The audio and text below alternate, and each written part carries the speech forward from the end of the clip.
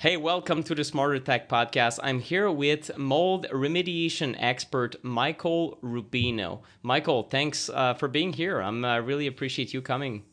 Nick, thanks so much for having me. I'm excited to be here as well. Sure, and I think you reached out, or maybe I reached out. I never quite remember where the intros. I think it was months and months ago. So I'm very excited Yeah, to talk to you. You came as highly credentialed and also highly publicized. You've been on Goop.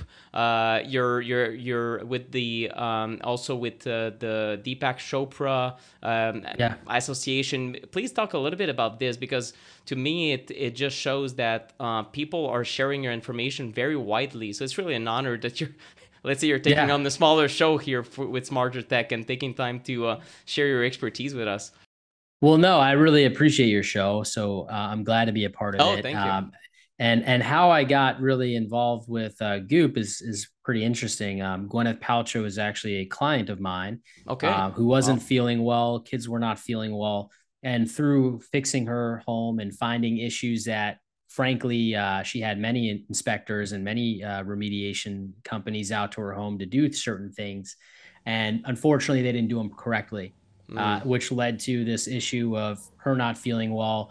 After working with her, we actually got to the root cause of the problem. We're able to fix that for her. I was just at her place last week. It smells different. I mean, it's just smells so fresh and so clean.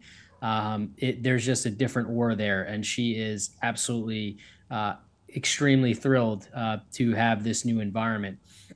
When we look at that, obviously, people are starting to realize that there's something going on in their home that can impact their health. And obviously, what you're doing in the EMF space is so important because thank you. electromagnetic frequencies also create similar issues Yeah. with our health and the problems with our health.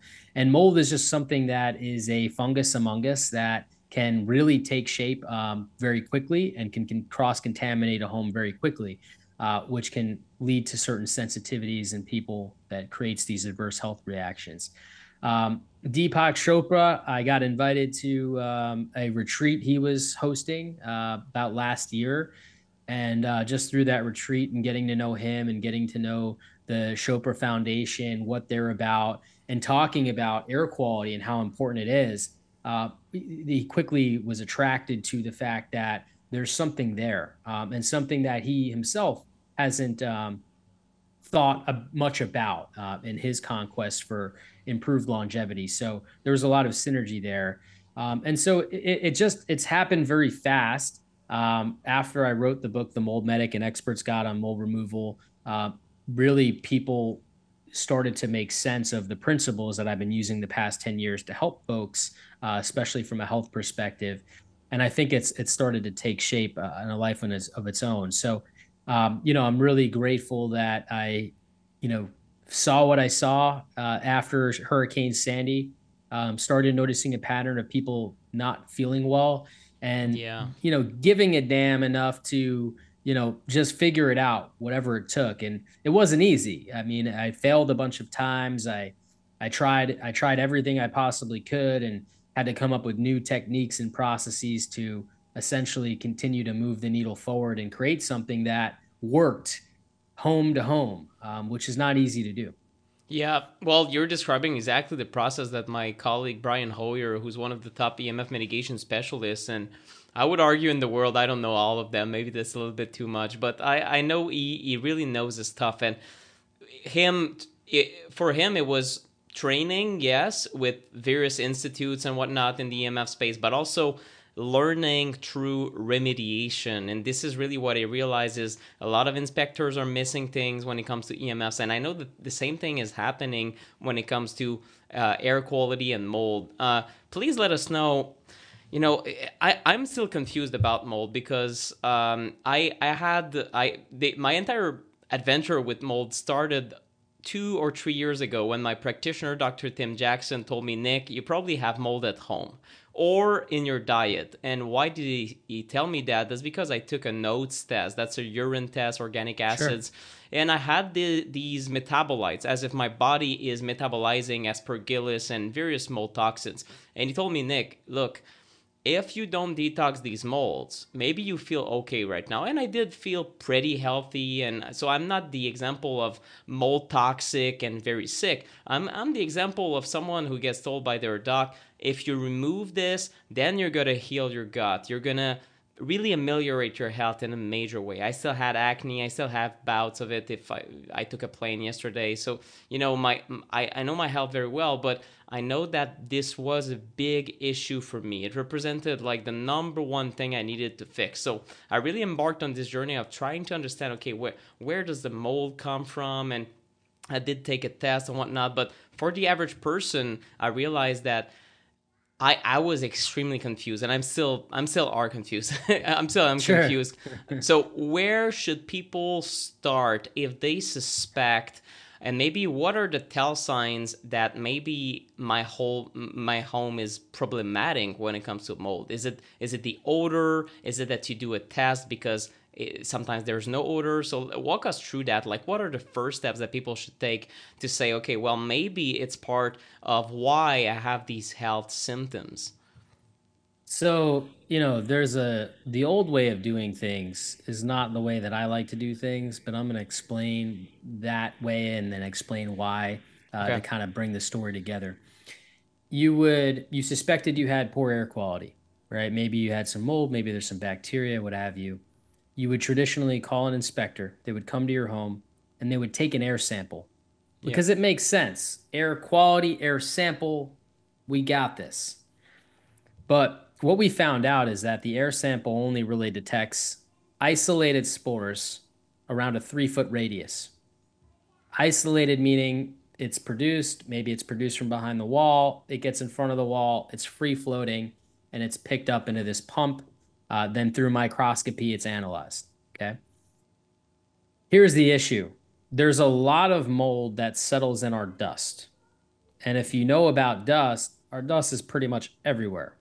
Once it settles and binds with the dust and it recirculates around the house, if you do an air test, the dust is too big to fit inside the machine. Mm. Therefore, you're actually going to miss most of what you're exposed to. So, the new way of doing things, the way that I believe is the right way to screen your home to understand if you have a problem, is by using PCR technology to test your dust, because that's really the most of what you're exposed to. Now, there's a place for air testing. Air testing is brilliant at picking up sources, but you have to test close to where the sources are. So the best way to do that is if you think there's mold in a corner, test right on top of that corner. Or better yet, you could poke a hole through the wall where that corner is, stick a tube through it, connect it to the pump, and you can draw air from Mm. behind the wall to Okay. see if that's impacted where that is. But most people don't do that. They just because it's just been the thing for the past 35 years. No, we set up a pump in the middle of the house and that's how we tell. And the thing is, if you actually calculated, let's say like a 2,000 square foot home, you would need 100 air tests would, to, It's to too really expensive. determine to really Yeah. determine what you're being exposed to throughout the home. And at $95 a pop or 100, I don't know what they cost these days, but that's a lot. When you can spend a couple $100 to actually analyze your dust. So that's why I have been, pushing for dust test technology over the past couple of years. Um, created my own test, working with EMSL, which is a very large lab in the U.S., to create a product that is easy to understand, easy to read, that people can understand. Because before that, you had to rely on what's called ERMI. Have you heard of ERMI? I did one at home. Yeah. Okay. And I love ERMI for the data, but the score is what kind of throws people in a tailspin. Yeah. It was, yeah, at least I had someone who told me about the scores and not to worry too much about it. But Yeah, yeah, without interpretation, I would have found it pretty overwhelming, at least, totally. like pretty alarming. And anything that has to be interpreted Right. without interpretation is dangerous, right? Yes, Because I agree. we set us up for people saying incorrect things, which is what happens. Yeah. I've had when ERMI technology first started becoming widely used, I would say 2017, 18, somewhere around that time. You would have doctors telling patients you need an ERMI below a 2. But if you know how the scoring algorithm works, you can't really control those factors. because essentially, as long as you have less molds that are indoor than outdoor, you're going to get a negative score. But if there are certain influences from outside to inside, like from our soffit vents, for example, that allow mold from outside to come inside, you can have a negative score, but you could still have levels of mold inside your home that you don't want. And so it's Okay. really interesting how the scoring methodology is played out over time. Uh, I was one of those early adopters that said, okay, I guess we have to figure out how to get it below a 2. And after 10, 6, 7 years of trying to figure out how to get it below a 2, realize that it's just not possible to control the actual score the way in which the algorithm is created. Yeah. So the better thing to do is look at the data. And, if you look at an ERMI, you see different stars next to different mold species. 1 star means it's 10 times higher, 2 stars, 100 times higher, 3 stars, 1,000 times higher. So we have a reference of what's normal and what's abnormal. And we have ways to detect what is abnormal, where it's coming from, so we can eradicate that and get it more towards that normal range. Does everything need to be normal? That's going to depend on the person. Some people can tolerate probably higher species of molds in certain aspects, where others may not. So it's going to depend on the person. And I love that you can take that data and correlate it with, like you said, the oats test or mycotoxin test. Yeah. Because if something is built up in somebody's system, that means they're having a hard time removing it Yeah. naturally. And when that's happening, that means that they must be more sensitive to that specific toxin than maybe the average person. So it's really interesting because they can kind of help build shape around what we need to do to the home to really fix it. Yeah, I'm trying to bridge the medical and scientific community together, perhaps for one of the first times it's ever happened. And that's kind of what I'm trying to do as pioneering this industry is let's actually make use of the tools and technology that we have to make people's lives better. Yeah, 100%. And what's the difference between the army and then the test that you developed? Is it still based on taking samples of dust? Still based on samples of dust. The difference is that you'll be able to get all of the technology in the same place. We convinced the lab to make an investment to be able to provide more analysis than they typically have done before in the Okay. past. Yeah. And we have also pared down. We got rid of the score because the score is confusing and not helpful. We don't want to give people information that isn't useful. Yeah. Instead of the score based upon all of the data that we have, because I partnered with another company called We Inspect to do this, so that we can take our data and their data and put it together and have more data than what the EPA has done in their ERMI study, and be able to utilize that data and understand, okay, if they have these types of molds and these types of quantities, how many sources might they have? And we know that based upon all of the remediation that I've done over the past 10 years. Interesting. And what likelihood might they have mycotoxins? And we know that through all the inspections that the other company has done over the years.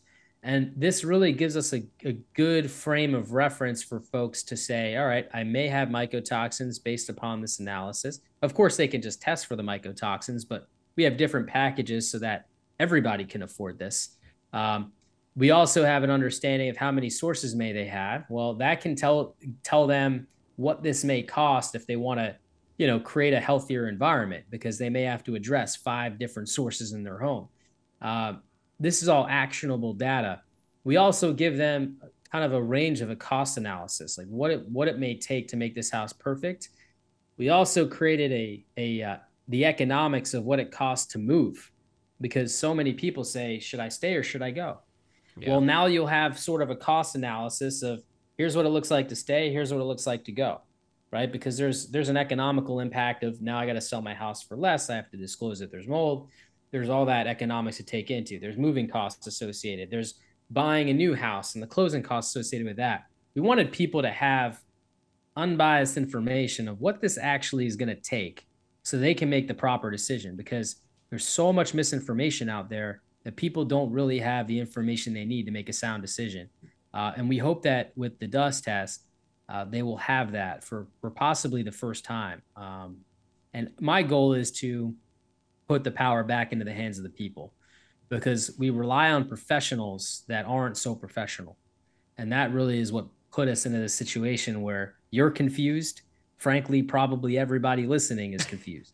Exactly, exactly. Well, that's good. You have the same philosophy again. Just bringing back the my colleague Brian, who is never really satisfied with what's out there. He's like, oh no, we need to develop this because this is lacking. So really, when I find pioneers, I'm very, very interested to see why, like, what is their journey. So it's very, very interesting that you ended up developing your own tools, just like Brian developed his own Yeah. team, his own methodology, his own EMF meters, and how he tests things, and how there needs to be retesting after we install a mitigation strategy, such as a Right. canopy over the bed, because you need to test it. And you just realize that, yeah, I might have higher overhead for my company because we need to test twice, but the reality is that most people screw up their installation of a canopy, and it doesn't want to leave people with a bad mitigation. So that's again, that's It's brilliant. Yeah, it's how we practice, right? We're dealing with microscopic particles. EMFs are also microscopic particles. You yeah, can't see them, right? yeah. So how do you deal with making sure you did a good job? You have to test. Exactly. I mean, Yeah. listen, I wanna save the world, but there's only so many limitations that I can work with. And even if I'm quote unquote the best at what I do, it doesn't mean that I have X-ray vision that I see behind walls. It doesn't mean that I have microscopic vision that I can see 50 times smaller than what the normal eye can see. We have to validate. Yeah. We have good intentions, but without validation, we can't ever be sure that we fully got it all. And I push that on clients so much because so many clients feel so comfortable in working with us that they forget and lose sight of the fact that we care about you. And that's why you need to test, because we guarantee that we'll come back and fix it if we need to. And we have to make sure and be sure so that we know we close the loop on this. So I love Brian's philosophy on that. And yeah, of course, it makes us more expensive because we have to come back. We have to guarantee things. But at the end of the day, if we're doing this from a health perspective, cutting corners is not the answer. No, for sure. And please talk about the different degrees of sensitivity. I think this is a perfect segue because for some people, what I see in the EMF space is electro hypersensitivity, where they cannot even stay close to a phone. I mean, some people, of course, cannot live in a city, so that's extreme sensitivity, where literally you're in the middle of a buzzing city with all these towers and whatnot. You cannot tolerate it. What about people who get sick from their home? Maybe they've been in the home for several decades and there were major issues. Do you have special cases, or let's say overall symptoms that people that you would say, oh yeah, that's probably related to mold sensitivity? We had a client who was so sick over the course of about 2 years. She actually had to install a GJ feeding tube to get her the nutrients she needed to survive, because every time she ate, she would throw up. She wasn't able to consistently keep food down. She was diagnosed with POTS, everything under the sun you can think of. She had over 40 different doctors that she went to diagnose her with problems. It was the 40th doctor who was like, this is going to sound crazy, but I think you have mold. Was it Dietrich Klinghardt or something? No, I don't know. Another it, person in environmental medicine, or it was I believe a naturopathic doctor or something to that effect. yeah, that's Um, smart. Within 7 days of her moving out, just so we could start the project. So we didn't even start yet. She just moved out. She rented an RV. She's living in this 450 square foot RV on the side of her property. Within 7 days, she gets the GJ feeding tube removed. She was bedridden. She was in wheelchairs. She was walking again after those 7 days. She was making her kids food. She had three little kids that she couldn't care for while she Yeah. got that sick. Well, Uh, Huge transformation. I mean, night and day from when we first saw her to by the time we finished her home. These are some of the severe cases that I see. I've worked with people who were so sensitive to light and sound they couldn't leave their room. yeah. Had to have literally installation of technology to keep that room soundproofed and dark. Um, Also, I've had clients where I've, knocked on their door, they answer, start immediately asking me, do you have a cell phone? Do you have any sort of technology on you? Because I get my skin actually burns Yes. when these things are around. Yeah. No problem. It was the first that I have heard at the time. I was in my 20s. First time that I have heard at the time that something like that could exist. These types of sensitivities, and I found them absolutely remarkable. Where many people from our society would suggest that these people are crazy, right? Mm-hmm. I was like, what is it here that is causing this person? Even let's just say, even if it wasn't real, which we know it is, if it's real in their mind, it's real, right? And I learned that early on is that everybody has their own viewpoints. Even if something may not be in agreement from a societal standpoint, that doesn't mean that it's any less real to them. And pain is all subjective, it's not Yeah. objective. That's true. I don't feel your pain, you feel your pain. If you are in pain, that is real. And so as I started to unpack this and started going down my rabbit holes, I really just concreted the fact that we're all different. We all have different immune systems. We all have different triggers for those immune systems. Now, she had every wire grounded in her house. She had no Wi-Fi. Everything was hardwired. She had one computer, and it was a 1996, I think, Dell computer or something Yeah. to that effect. I mean, not didn't have any new technology. There was no microwave in her home. She cooked everything on the stove. It was remarkable to see. And as she told me her journey, she wasn't born this way. She was totally fine. Was able to use a cell phone, computer, didn't matter. But over time, she got so sensitive. She believed it was due to the mold. Um, that was her theory. Uh, we don't know. I think we're very early on in the study of medicine here. I think we just now are starting to develop tools and technologies to be able to correlate data with people's homes and their bodies. So I Yeah. think we're going to learn a lot more over time.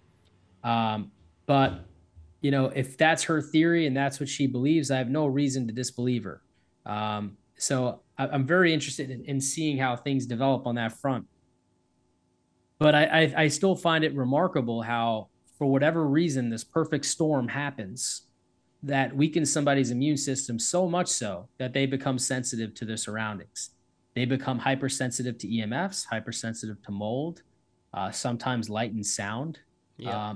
It could be a remarkable thing. And it all seems to be intertwined, by the way. It's something going on in the home that isn't supposed to be going on. And it's not always mold. Sometimes it is EMFs, right? But it's looking at the home in a new way and being able to identify some of the pitfalls the home may have, like mold, like bacteria, like EMFs, that can either make us thrive or the opposite. Yeah, that's profound. I mean, 100%. This is in sensitivities.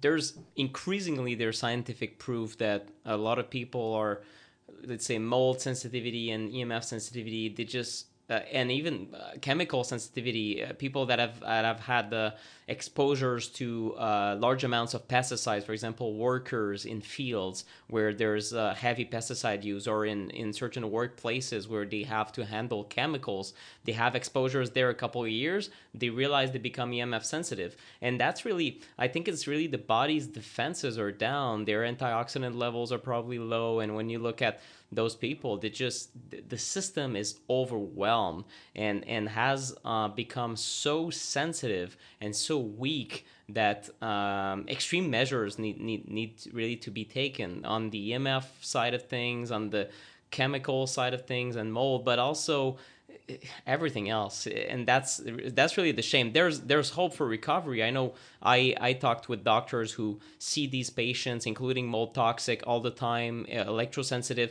and they get them better, but it's not an easy thing to do. It's not a promise that it can be done. But what have you seen as far as recoveries go? Right, I'm interested to see. I know Brian Hoyer has shared with me, for example, some people that have certain medication. I'm not telling people, of course, to discontinue their medication, but just an anecdote was someone who taking thyroid medication, and after the EMF remediation, they realized that they were hyperthyroid now. So in a sense, their medication now was too strong because their body Mm. was coming back to homeostasis in a low EMF environment versus the high EMF. So possibly for a lot of reasons, you're just recovering. You're just back to where normal should be because your thyroid should be working normally. So what have you seen when it comes to before and after mold remediation in someone's home? Well, as you know, as I discussed earlier, this woman who in 7 days, I mean, had a remarkable recovery. Yeah, I would say most people they begin to heal. You know, they're in working with a conjunction with a doctor. They're taking different, supplements to support whatever it is that's imbalanced inside their body. They no longer have this exposure to be fighting for. When we break it down into like science, and I'm not a medical doctor, right? So always sure. consult with your doctor on these things. But my understanding of this is that there are an excess of particles that our body is fighting to remove. And these excess of particles and toxins, they get stored in the fat cells, the fat layer of our cells. So what are EMFs? They're radiation particles. That's what they are. And they get stored in our cells. Now our body has to fight to remove these things. They can change our cells. They can do things like cause cancer, right? Because what is cancer? It's disrupted cells that continuously divide Yeah, with no end in sight. That's what cancer is. I just saw an article on BBC that said air pollution is the largest leading factor in cancer across the world. Air I'm not pollution. doubting that. Yeah, What's air pollution? Well, mold, bacteria, viruses, EMFs, radiation.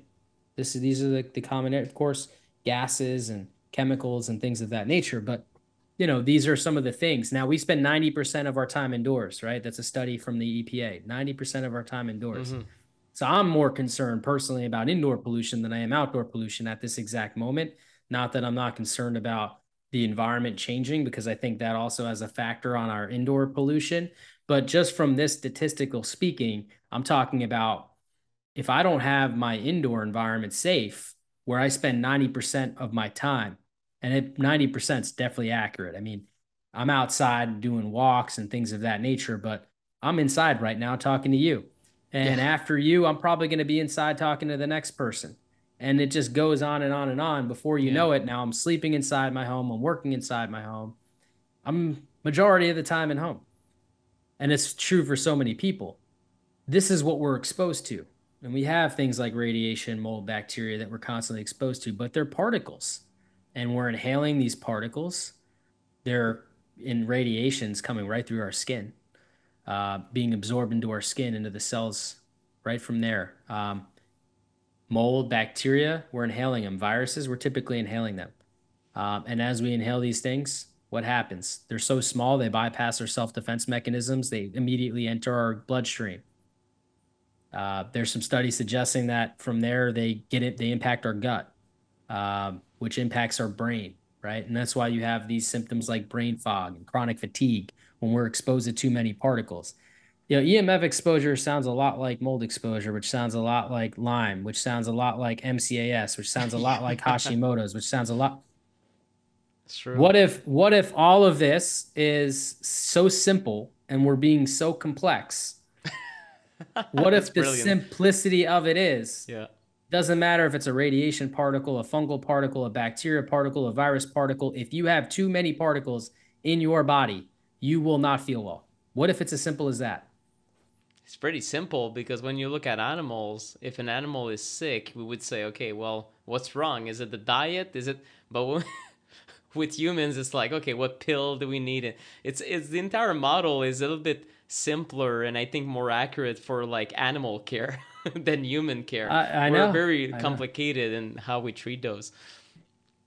It presents this problem where, because of the way our medical system is, we've lost sight of looking for the answers, right? Yeah. Because it's just like, well, we don't need an answer. We just need a label, and we just need a pill for that label to give them some relief. But you ever ask, like, when you talk to a doctor, and obviously not all doctors are the same, but just when you go talk to a regular doctor at a random place, a random clinic up the street, right? they're going to prescribe medication, typically for anything that you're dealing with, if it's warranted and you are legitimately diagnosed with something. But you know what they never tell you? How to get off the medication. Yeah. Exactly. It's just Yeah. like, take this. Okay. Twice a day? Yeah, take it twice a day. Good. Okay. Yeah, yeah, just take it twice a day. Good. When do I stop taking it? Well, you may never stop taking it. What do you mean? What That's, is yeah, it's what scary. has changed? What has changed internally that now requires me to take this to live a normal life? Yeah. And we stopped answering those questions because if we answer those questions, we won't need the pills, right? Yeah, and also it puts other people in trouble. Other industries. When it comes to mold, it's, well, I mean, EMF, of course, we can put the blame. Oh, it's the telecoms, it's this and that, and yeah, Mhm. they have part of the responsibility in how they, I think, disregard safety, or let's say they put safety in other agencies' hands, and those agencies say, oh, well, it's not us, it's that other agency. So anyway, it's kind of Right. a the crazy ping pong play when it comes to you, at least in the US and Canada, from what I Who's know. on But first? yeah, and but when it comes to mold, what's the main culprit that you see in people's home where you can say, okay, well, this happened, now there's mold? Is it, of course, Katrina? Like there's flooding. Of course, this creates mold. If not, if you don't dry the place out extremely carefully. But what else? Is it just, leaking of pipes or things like that? Well, there's no doubt that natural disasters cost billions, if not trillions of dollars in damages that do not get properly managed. Yeah. Not trying to throw shade at FEMA or any of these organizations. I'm just simply stating that the technology that we work with in a remediation setting during these natural disasters is not very great. Basically, what happens when you have a natural disaster is typically the guard comes. You companies come in from all over the place to capitalize on the opportunity to not only make some money, but of course also restore the properties. Um, and this is companies from all over the place, not just local companies that just you'll just see trucks of equipment and people coming in to save the day. Well, there is no oversight in these situations. There is almost no testing in these situations. And it creates this situation where people come in, they fix homes or they do what they feel is right, but they don't verify. It all happens so fast because there's so much pressure to get this house done and move on to the next house Yeah. that unfortunately, these houses that are spent to be fixed, if maybe 10% more was spent, could have been totally fixed. But because it's not totally fixed, it begins to go downhill. Um, for 7 years after Hurricane Sandy, I was still remediating homes that were supposedly remediated in this time period. So it goes to show you that Hmm. there is a lot of problems with the way in which we handle natural disasters. Problems that I think are easily solved, but require some structure and oversight. And I know in a natural disaster, everyone wants to act fast, and rightfully so. But there's a way in which you act fast without cutting corners, and that's really the simplicity. And I think for far too long, people didn't think this was a big deal. Like they looked at it more as unsightly or unpleasant odors. They didn't see it as this big health effect. And so True. as we start to learn more and more and more, and we have to take this more and more serious, we're going to have to develop better plans for the future because our lives depend on it. I think with the other aspect of just people's homes that aren't in natural disasters, if you have a home built in 1976, well, it's 2022. The average statistic is that 1 out of every 10 years, you will have some sort of water event. We know that water is the catalyst for things like mold and bacteria inside of our homes. Uh, and in 1976, let's just say your water event was 1986. Well, I can tell you in 1986, they weren't remediating. Yeah. They were just painting over it. Fast forward to 1996. Now we're starting to get a little more lawsuits around mold. People are starting to wake up that there's some health effects. but they're still not doing it right because they didn't have the tools and technology back then to really do it right. Fast forward to 2006, definitely have more opportunity for things to be getting done right. Um, the ERMI wasn't in existence back then, so you didn't have people weren't understanding that mold creates particles, and these particles move throughout your home. We call that cross contamination today. But so we would remove the mold on the wall, maybe did a pretty good job at that. But all the particles were still spread throughout the home, still breathing it in, still circulating through the HVAC system. We really started learning shortly after that the HVAC system was a big piece of this puzzle because it has a coil, it condensates, provides a wet environment for mold and bacteria to thrive. You have mold growing in your bathroom, now you have mold growing in your HVAC, and now your HVAC is a mold factory, if you will. Mm. So still today in 2022, we have inspectors, some of them sitting on the board of, big organizations that help write standards and protocols that do not believe that HVAC machines play a big part in this, that mold can't really grow in an HVAC machine. I have so much data, real life data of tests of HVAC machines that would say otherwise. Yeah. So I think it's really important that we educate ourselves because we're someday we're going to need a professional, some sooner than others, unfortunately, and we actually want to be more professional than the professionals because we want to know that what they're saying to us and what they're selling us is accurate. Because if it's not, we're going to be sold something that is unlikely to get us where we want to go. And it's going to cost us money, but not get us the result we're looking for. And that's happened so many times in my career where people come to me and say, well, I've already spent X amount of dollars on this. And Yeah. it's like, well, I understand, but it wasn't done right, right? So I'm sure the same thing happens in the EMF world. Guy says, Classic. I'm going to Yeah. mitigate it, spend all this money, and it's not cheap, right? And you say, well, it has to be done again because we're still picking up readings. We're still picking up particles coming off of this device, Exactly. whatever it may be. And this is where we're in. 10 years from now, I suspect that we'll be in a better place, but we have to face reality now. We have to make sure we're vetting the professionals we let into our homes because our homes and the quality of air that we're breathing and the particles that we're exposed to really matter.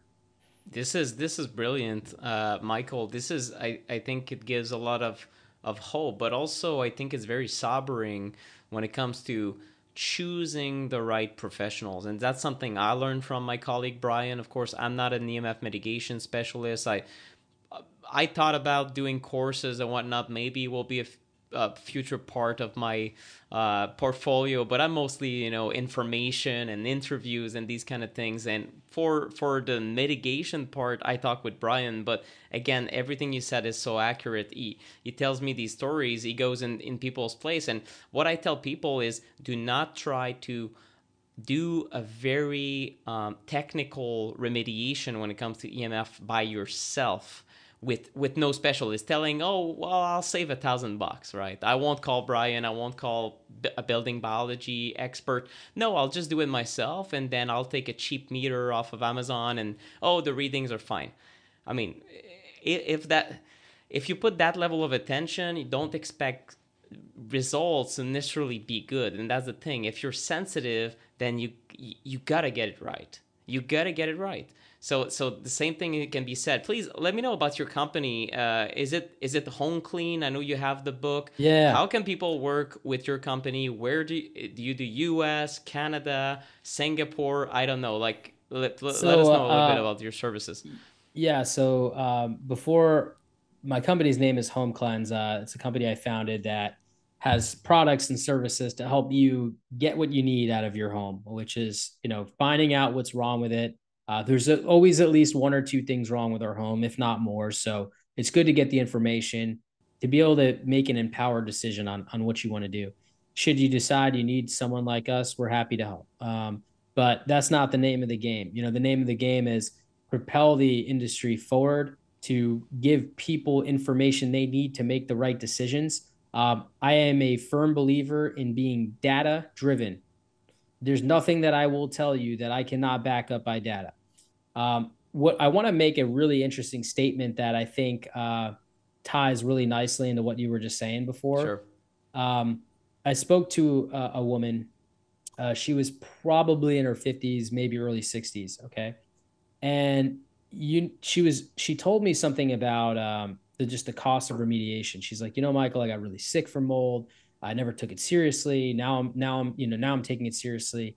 And I said to her, based upon her situation, that something like what she was going through could be somewhere around the $30,000 to $50,000 ballpark, right? Which is a lot of money for anybody. Yeah. And what she had told me was, Michael, but had I known that, okay, and had I, knowing what I know now, that is a drop in the bucket compared to the $350,000 medical bill that I'm dealing with for not taking care of this, for not believing in it, for not taking care of it. Yeah. And I just found that remarkable. First off, because, unfortunately, I wasn't aware of how expensive the medical costs can really get, especially with hospital visits and that type of Yeah. thing. Um, but it goes to show you that a little bit of money up front to be proactive inside your home can save you a lot of money and heartache and health issues in the long run. And I think it's so important because, like I said, it's more than mold, right? It's EMFs, it's mold, it's bacteria. There's all these VOCs, formaldehyde, our household chemicals. It's taking a look at all of these things and saying, how could I make improvements to my environment so that when I come home at night and I go to bed, it is a sanctuary, it's a safe place, it's a place of healing and not a place of illness, because that's how we get ill. Our system is so not proactive, right? We don't go to the doctor until we're sick, until we've had problems, until it's too late. Now we have to reverse course. And we don't need to do that. And I think if we keep a healthy home, I suspect that a healthy home is going to reverse some mysterious illnesses that Yeah. we have on this Yeah. planet. I'm telling you. And it's a hunch. I'm not a doctor.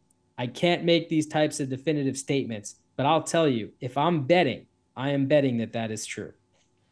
I agree, 100%. Let us know a little bit about how your company works. Is it just you? Do you have inspectors that work under you or with you? Because I mean, if it's just you, there's only so many hours you can put in, so you're probably in Yeah. demand. Yeah, so me myself, I do. I'm not working inside of people's homes traditionally anymore. We have a company of about 60 employees, from everything from design, like looking over results and designing a plan of action to eradicate those results. Right. Obviously, not every source is created equal, and so you want to look at what's cost versus worth. Tearing open walls to remove a minutia amount of mold that is not toxic is not going to be money well spent of opening a wall that has a lot of mold that could be toxic, right? So you want to look at some of these things and put together a cost analysis, which is kind of step one of working with us. We have a whole team of people that have been trained by me to help you with that. And then we have people that come to your home all across the country of the U.S. to do these cost analysis. We've opened the door to service people in other countries, but it is a bit of a nightmare because there's visas involved.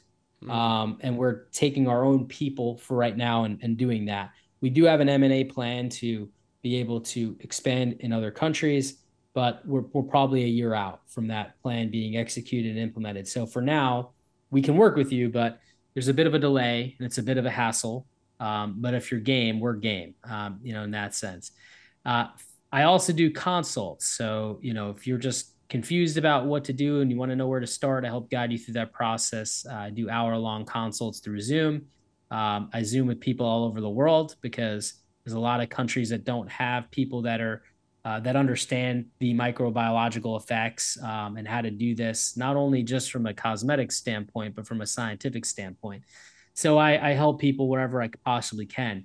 And the future is we're looking to create more accessibility in this space because it can get expensive, especially if you're dealing with a lot of issues at once. So that's kind of the plan, and we're helping to do that through my foundation called Change the Air Foundation, which is geared towards education, research, um, financial assistance, everything that we need to kind of make air quality a big piece of government assistance in the future.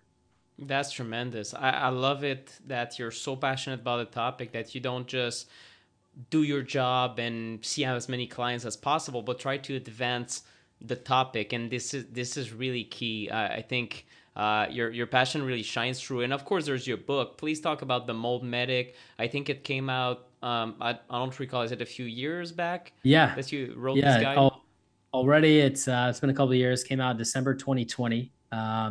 It is called The Mold Medic: An Expert's Guide on Mold Removal. And I wrote that. I've been writing the book for a long time, but essentially little by little.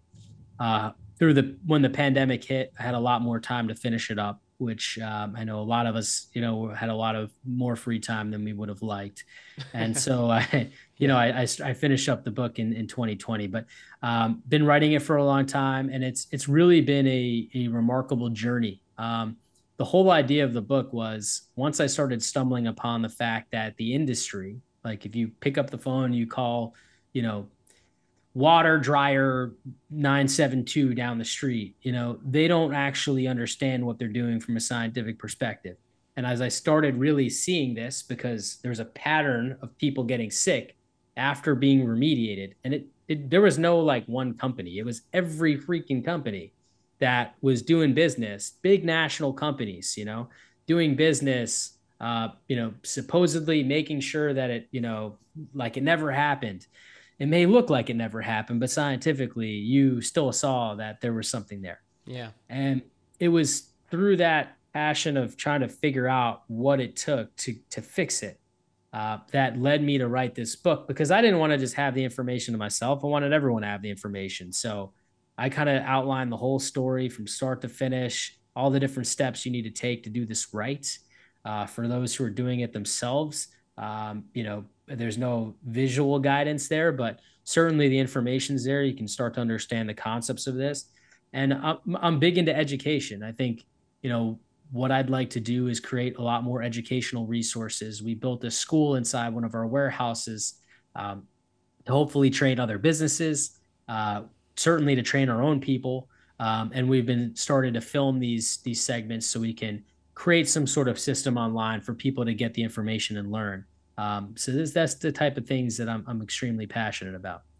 Well, I'm excited that you're getting more online because this information needs to be there. There's many people. There's one course that I followed myself that was a good class with Leslie Herman. There's many people in environmental medicine that are trying things, but I mean, there's so much open space for people who want to publish great quality courses on this, because I Yeah. think that when you've got Gwyneth Paltrow and Deepak Chopra, when these health authorities are getting interested in the topic of mold, then it's a little bit less controversial than EMFs in my mind. So at least it's great that they are getting convinced by their own experience or by seeing the science and then the before and after of their own colleagues sometimes that I know in the EMF space. Unfortunately, most of them I cannot speak about because Brian told me in confidence, but a lot of people in Hollywood, top CEOs of Fortune 500 are getting their home remediated for EMFs. They're not telling about it because it does sound a little bit woo-woo and crazy right now. But eventually, the more people come out saying, I've removed the frequencies from my home and I feel better, and here's the science. Eventually, the topic grows in credibility, and I'm very glad that you're part of this movement to make mold more of it. It's not something that there's this old crazy person in, we see that in the media, that's that freaks out about mold, but in the end it was just paranoia. It's real, and that's something that Dave Asprey, the bulletproof executive, has been talking about for years, and I'm very glad that you're pushing this forward, really. Well, and I'll say that EMF is not woo woo, not even a little bit. No, I know this. What was That's why what the was title of my that? book, but yeah. I'm drawing a blank, but as you said that to me, I was like, you know what? If people just looked at this, what was that reactor in Ukraine that blew up? Chernobyl, you mean? Chernobyl. Okay. So, for those that don't know, the Chernobyl reactor blew up, right? And it leaked radiation, which Yeah. is EMFs, guys, into the environment. That whole area is completely contaminated. People have had to evacuate for 50 years. They're saying it's another 50 years before it'll be safe enough to live there again. So this is what radiation is and what radiation does and why it's so toxic to our environment, to our people. It's really important that we don't take radiation for granted, right? And I know everyone listening to this podcast right now is like, dude, I'm an EMF pro. I don't need to know this. But Yeah, and like, of course this is ionizing radiation, but the the entire argument is that non-ionizing radiation. Oh no, that part doesn't do anything, but that's completely wrong, and that's kind of it's the fact that you particles. cite Chernobyl is important to me because yes, this is exactly like Chernobyl, except we're all exposed to it at smaller doses, and then it kind of hacks away at our health long term. And I think Right. mold also acts that way, and it's the more you live in it, Totally. and the more it accumulates. I know it can even my doc told me, Tim Jackson, that it can colonize in the sinuses, and the more Yeah. environmental doctors look Mm-hmm. at it, the more bizarre it looks, to be honest, guys. It's kind of gross how mold can kind of, I don't know, you have spores inside you. I don't want to Totally. think It's about it's it, but creepy. it is Last creepy. reference of Chernobyl. So we know that there's radiation contamination there. Yeah. You guys got to look this up. There is mold that is growing and eating the radiation particles I and heard feeding about off that. the radiation particles in Chernobyl. And why this is fascinating because we all try to kill mold all the Yeah. time. That's Yeah. why we've used bleach. We want to paint over it. We just think that we'll kill it. Well, if this thing is eating radiation that would kill us if we even touched it, it tells you how resilient mold really is. It's like the cockroach of our world here. Yeah. Um, Killing it's not the answer. It's removing it. Remove it, discard it, get it out, and that's the key. And you remove the particles thereafter along with it. You clean your HVAC system. This is the simplicity of what we need to do, and hopefully that ties it full circle for folks. And hopefully they've learned a lot in this episode. Yeah, well, I'm sure I did learn a lot, and I think that what I'll do, right now I'm traveling all around the world as I'm recording those, and I'll be back home just in July of next year. So I know there's still mold in there, and I want to resume that remediation. I'll probably take a consult with you, to be honest, just to make sure I'm on the right track. But I'll probably retest and see what's up, and start by my bathroom, which is, yeah, I know it's problematic. I just don't want to tear up the wall and see what's on the other side. It's kind of a Pandora's box, right? I I'm know it like, can be, yeah. but you have to Anyway, think about like what are the consequences of not doing that, and you start to weigh those out. yeah. I'd be delighted to do a consult with you. Would love to show you, how things work when I work with you and look over the results and the data and help come up together and put our heads together and make some decisions. I would love to do that. That'd be good. And you know what? Let's record it for the community if you're willing. And I think it could be a Hands down. very, it could give them a lot of insights about what's involved. So anyway, just a That'd be bit of a teaser fantastic. for a part two. Michael, thank you so much. It's been very informative, and my God, I really expected to learn things, but this is above and beyond what I expected. I really found a new colleague of mine. I'm very serious in that, in how you think. You're a pioneer in your field, and you also have this passion for helping people. And this is not a discussion around marketing your company or these kind of things. It goes way beyond that, and I can see it in you. And I'm very happy to have connected with you. Thank you so much, and I know a lot of people will love and share this episode. Nick, I feel the same way. Thank you so much for having me and looking forward to working together. Thank you so much.